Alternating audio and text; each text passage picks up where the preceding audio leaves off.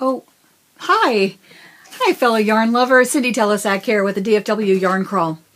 Say, I just wanted to take a minute out of my yarn therapy time to put a little bug in your ear. The Yarn Crawl is coming up in just a few short weeks, October 3rd through the 12th. We have got 14 destinations lined up. There may be another one. We'll see how that works out.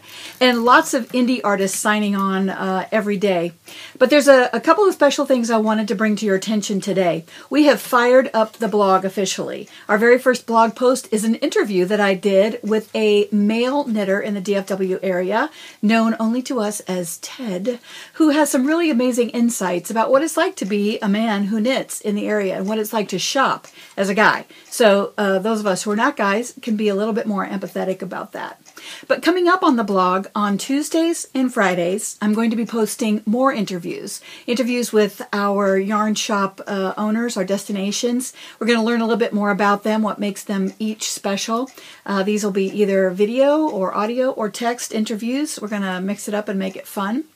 And let's see, what was the other thing I wanted to say? Oh, also, just be sure to check in with us on Facebook, Ravelry, and the website itself, dfwyarncrawl.com. All those places will have either the actual blog post or a link to it. So whatever social media you prefer will be there for you.